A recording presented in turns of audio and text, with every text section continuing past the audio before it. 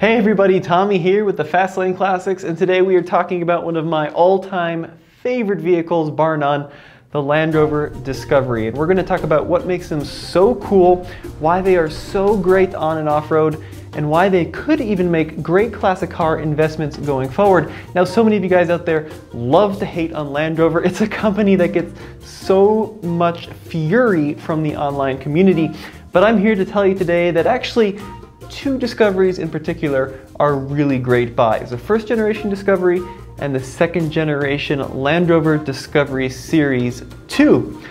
Now, believe it or not, the Discovery here in the US is actually on its 5th generation. That's right, over 5 generations of these old school British off-roaders.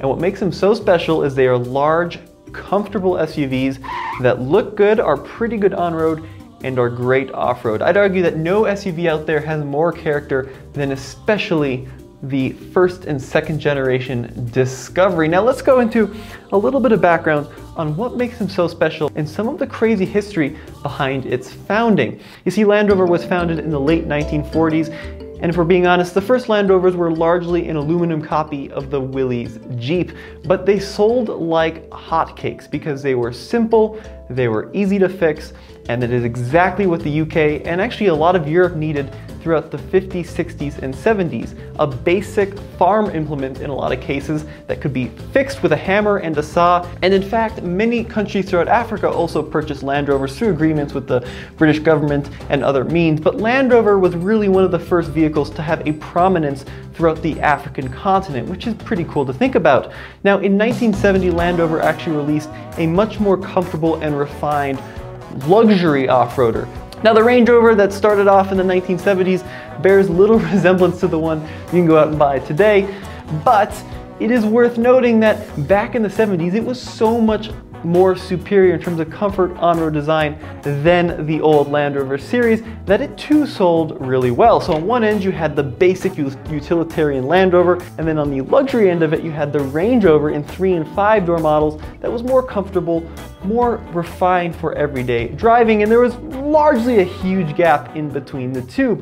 Throughout the 1970s, Land Rover, Range Rover were part of a conglomerate called British Leyland, which for a time was actually a government-owned auto manufacturer that produced just about every British car you can think of. So MG, Triumph, Jaguar, they were all underneath the umbrella of British Leyland. And what that meant is there really wasn't a lot of money for Land Rover to go out and start developing new products, because all the money was being funneled into less successful marques, and it was all kind of a mess, and it certainly didn't end well.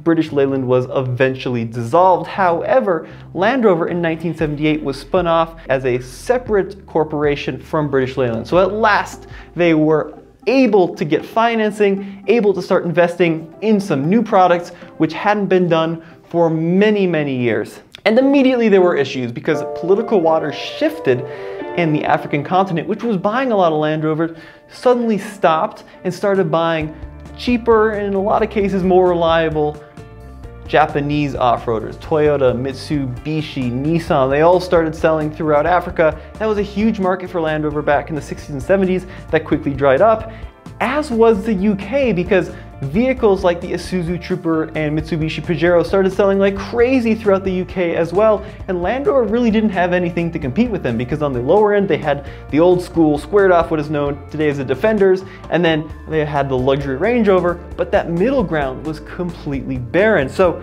Land Rover had to do something to fill the gap. Project J was launched in 1986 to fill the void between the two extremes, and it was led by a gentleman named Mike Donovan, with design lead by a guy named Dave Evans. And the plan was pretty simple. They were going to use an existing platform to base the design off of, the Range Rover. So it used the Range Rover chassis, the Range Rover wheelbase, the Range Rover axles, the Range Rover engine, transmission. Underneath, it was going to be based on its big brother, but of course they couldn't simply just redesign a Range Rover. They had to change around the philosophy a lot. So right from the beginning, it was designed to be a 7-seater, a 5 or 7-seater with a raised roof and a squared off rear end, a station wagon design. Now this presented some issues, because if you look at the fuel tank on a Range Rover, it's right in the rear, right where a third row would be, which means the third row has to sit higher than the rest of the seating, which means the roof has to be raised. So take a look at some of these early prototypes. You'll see that right from the beginning, it had that high roof, raised roof design, almost like a van, and they actually carried over the Alpine windows, which are these kind of corner windows from the Defender onto the Discovery. There were a number of design options that were considered, some more round, some more squared off, until the final design was decided upon, and in just 3 years the project went from nothing to fully produced vehicle, launching at the Frankfurt Motor Show on September 12th, 1989. And it was actually a pretty revolutionary vehicle at the time. Now, when the Land Rover launched in 1989, believe it or not, it was only optioned as a 3-door vehicle, which means there were no rear doors whatsoever. You could only get both front doors and the rear swing gate. And it was actually only available too with this crazy kind of blue interior, which looks very 80s, very retro, but also very cool. There were a number of engines, including a new diesel engine, as well as the old Rover V8, which we'll talk about in a second. The first press drives took place in October of 1989 with a number of prototype vehicles that weren't quite ready for production, if we're being honest. They had a lot of Range Rover parts thrown in throughout the interior, like some had mismatched pedals and mismatched stereos. But it was a pretty huge success right from the onslaught, because it was exactly what the UK wanted, and it was exactly what Europe wanted as well, and they started selling in droves. Now, the 5-door version, the one that we've come to know today, 4 doors with the rear tailgate, was introduced in autumn of 1990, so it was a year late, and that really took off. Now, the first generation Discovery pre-facelift models were built from 1989 through about 1994. And they were really cool vehicles, not sold in the US. Now, the vast majority of you watching are from the US, so we'll get to the ones that you care about that you need to know. The Land Rover Discovery came to the US here in 1994. Per US standards, it had to have airbags, so Land Rover, believe it or not, was actually the first manufacturer, 4-wheel drive manufacturer, to offer both driver and passenger airbags. And here in the US, we never got the diesel engines, we never got the 3-door model. They were all V8 equipped 5-door models. Now, believe it or not, actually, in the early generations here in the US, you could option them with a manual transmission, cloth seats, and no sunroofs. But the ones you'll typically find the vast majority of the time are gonna be leather-equipped, sunroof-equipped automatic trucks, because they were fairly expensive and people wanted them to be nice and cushy and plush. And of course, now the newer Discoveries are all super luxurious and super kitted out with all the latest and greatest in technology. So even back in the 1990s, those were the ones that sold. So you can find the 5-speed manual-equipped cars, but they're very rare. Now let's talk about the engine that you'd find in the Discovery here in the US.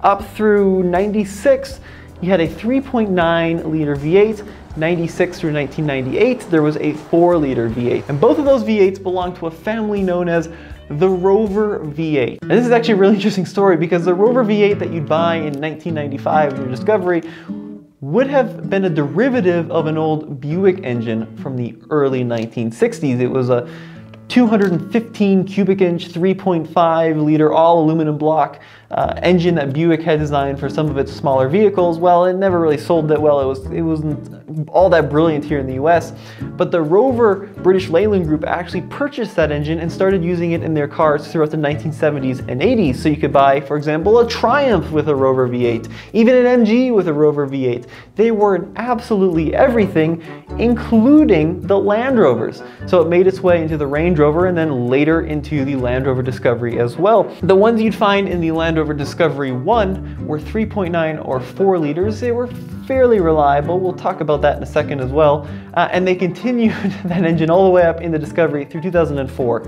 So if you went and bought a brand new Discovery back in the early 2000s, your engine has a lot in common with the early 1960s Buick. That is actually a really fun fact. Now, one of the coolest aspects of the Discovery is its off-road capability, because it was based on the Range Rover, which back in the early 70s, as we recall, was actually built for off-road use, which means it has a solid axle in the front, a solid axle in the rear, and an old school ladder chassis. These were built tough, they were built rugged, and they were built to last. Some of the cool features of the Land Rover Discoveries are actually the axles, which are positioned off to one side And they're both in a line, which means if you avoid a rock with the front differential, the front pumpkin, you're actually going to avoid it in the rear as well. And they are a full-time four-wheel drive system, which was quite expensive to produce and engineer. So rather than having a lever to go from 2 high to 4 high to 4 low, the Discoveries were always in four-wheel drive high, which meant that when you were living in snowy environments, there was no lever you needed to pull, nothing you needed to worry about. You simply drove it as you would every single day. And then there was an option for 4 low as well.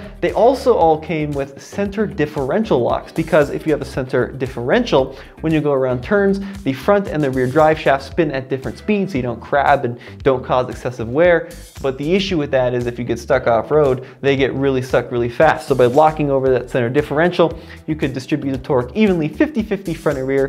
Very, very tough off-road vehicles. And this was demonstrated in something called the Camel Trophy series of events, where the Discovery took part between 1990 and 1997. Now, the Camel Trophy events were some absolutely crazy challenges, and it was actually a competition set up by Land Rover and Camel to promote both of the products. And they were typically held in crazy environments like Mongolia, Siberia, throughout Africa, throughout Asia, throughout South America. They were expeditions, usually a couple weeks, and teams from around the world would compete in various Land Rovers, and there would be a number of challenges. But basically, check out some of the old videos on YouTube. It's insane what they would do to these Land Rovers. They would beat the crud out of them for weeks on end. They'd break, they'd tip them over on their side to fix things on the underside. I mean, just some of the craziest expeditions you'll ever see in your entire life, driving up to water 4 feet high. But it really proved that the Discovery was built tough. It was built to go off-road. Now, the first year competed in 1990, took place in Siberia, then 90, 91, 2, 3, 4, 5, 6. It also competed in various events, and then in 97, the final one was in Mongolia, where the Discovery competed, and then it turned into the G4 Challenge and got a little bit less cool. But the Camel Trophy vehicles are some of the craziest competition, like I said, you'll ever see. Now, the Discovery sold well here in the US. Once again, though, Land Rover at the time didn't really have a lot of money, and the money they did have went into developing new engine factories, as well as the Range Rover finally got updated in the late 90s as a P38. So by 1998, the Land Rover Discovery, at least worldwide, was going on 10 years old. It was time for a refresh. It was actually time for a full redo. But the company just didn't really have the money to put into a new project. So when the Discovery Series 2 came along, they had to do something. Now, the Discovery Series 2 internal name was called Project Tempest, and it was sold between 99 and 2004. Now, during this period when they were developing the Discovery 2, ownership of Land Rover Range Rover went to BMW. That was actually a kind of an interesting period. I don't know if you remember this, but BMW owned the Land Rover Range Rover group for a while as well. And BMW said, you know what, we're going to stop development of our own SUV and devote a lot of resources and engineering toward this Discovery 2. Well, that just did not happen. That was not the case. Land Rover had no money to develop the Land Rover Discovery 2, so they had to get a little bit creative. One of the big issues with the first generation Discoveries, even though it could be had in 3 rows of seating, the 3rd row was pretty terrible. It was pretty cramped. The vehicle needed to be extended. So in order to do that, you really should extend the wheelbase, come up with a new platform, but they didn't have the money. So they took the existing architecture and just added a bit in the rear, which kind of ruined the departure angle, kind of made the styling a little bit funky, but that's what they did. They also wanted to change the styling, but once again, there wasn't really a lot of money to do that. So a lot of the style looks super, super similar to the Discovery 1. The easiest way to tell an early Discovery 2 from the Discovery 1 was the high-mounted taillights, but in the front they look almost identical. I have a really hard time distinguishing the two. Door handles are different. The rear side windows were now infused into the body versus an old school gasket. So there were some small things. Interiors were improved a little bit, but largely the Discovery 2s were an update to the Discovery 1s, but there were some improvements. So the 4-liter was updated a little bit. It was now called the Thor line of engines. It had a stiffer frame. The rear suspension was changed to use a Watts link, and one of the complaints of the Discovery 1, it was very tippy on the road. Well, Land Rover pioneered something called ACE, or Active Cornering Enhancement, to fix the handling to stop the roll. Basically, this was a hydraulically operated sway bar that would firm up on the road so it didn't tip around as much around turns. It was an option here in the US. You could also get rear air springs, so when you towed and the rear end would sag, you could lift it back up. Pretty cool stuff back in the late 90s, but once again, it was all developed on a shoestring. One of the big things that the Discovery 2 pioneered was traction control, ABS, and hill descent control. So the old Discovery 1s had a center diff lock. The early Discovery 2s actually didn't. Land Rover went away from that completely. Rather, they relied on ABS wheel speed sensors to brake wheels that were spinning to send power to wheels with traction. It was all right. The hill descent control was cool, but early Discovery 2s aren't as good off-road as Discovery 1s because they don't have the center diff lock. Now, funny enough, in kind of shoestring engineering here, Land Rover kept the center diff lock mechanism in the transfer case, but they didn't give you a way to engage it. So some owners actually convert their Discovery 2s to locking center diffs through a special linkage, but from the factory, that was never the case. And eventually in 2003, it was facelifted to be more in line with the brand new Range Rover at the time. And this was a big improvement in design, in my opinion, but it also got a new engine. So the engine went from a 4-liter to a 4.6-liter. And then in 2004, Land Rover finally relented and brought the center differential lock back, actually. So the 04s are a little bit more desirable than the early ones. But both the Discovery 1s and 2s are very off-road capable. There's a lot of aftermarket parts. They both had solid axles, so they're both easily liftable. Front bumpers, roof racks, all of that is easily available. And this was kind of the last old school Discovery. Starting in the LR3, they went to independent suspension and air springs and unibody construction. But Discovery 1s and 2s are decidedly old school, which I think is really cool. Now, what are some of the problems? Well, in my opinion, if you're looking at getting one of these vehicles, the Series 1 are better than the Series 2 for a number of reasons. They were a little bit simpler. For example, that ABS traction control hill descent always failed on the Discovery 2s and left a problem that was so prevalent it actually got a nickname called the Three Amigos, because ABS hill descent and traction control lights would engage on the dashboard and then you lost all three of those altogether. That was a big issue. On the 4.6-liter equipped vehicles, head gasket failures were such a problem. They were a problem on some of the early ones as well, but especially in 03 and 04, head gasket failures were not an if, they were a when. And there's a lot of theories to this, but one of the most common theories is that the engine dates back to the 1960s, as we mentioned. First of all, a lot of the moldings were quite old by 2003 and 2004, but it just kept getting bigger and bigger. So it went from a 3.5 to a 3.9 and then a 4-liter and then a 4.2 and then a 4.6. But the block didn't really change, so the cylinders kept getting bigger and bigger and bigger. And as the cylinders get bigger and bigger and bigger, the cylinder walls get smaller and smaller and smaller between the cylinders, which means there's less and less head gasket. And then that would tend to leak over time, and even in some cases not a lot of time at all. Some owners report head gasket failures within 50,000 miles, 60,000 miles. The other issues on those engines are slipped liners.